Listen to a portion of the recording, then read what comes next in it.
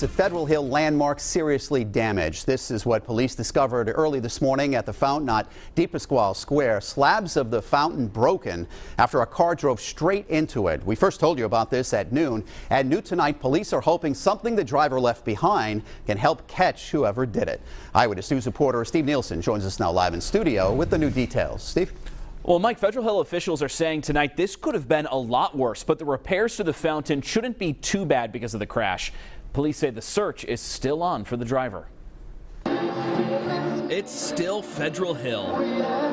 The music plays, the lights ready to twinkle, but the fountain is surrounded in orange cones. The beautiful granite around the basin ripped from the foundation. This poor fountain has been through a lot in the last years. A Providence police report confirms a driver at 1:30 a.m. hopped the curb, smacked a cement flower pot 5 feet, and then crashed into the Pasquale Square fountain.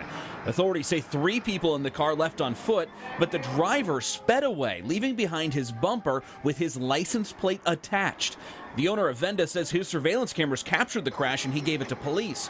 Rick Simone with the Federal Hill Commerce Association says the damage isn't as bad as he thought. This work obviously is something we need to get done now, so we're working with the city engineers to get that going. The fountain's been in the headlines for the last year when in early 2018 the basin was covered in plants because the fountain was broken.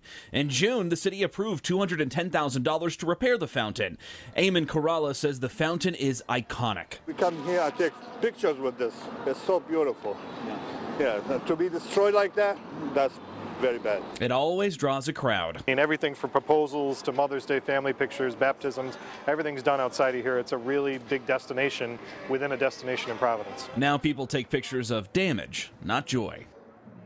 And so far, no arrests have been made, but the police report indicates authorities know who the driver is. Simone says the fountain will only be partially functional this year, but that's not because of the crash. He said a recent inspection revealed the fountain needs a complete restoration, and he believes the price tag could be close to $500,000.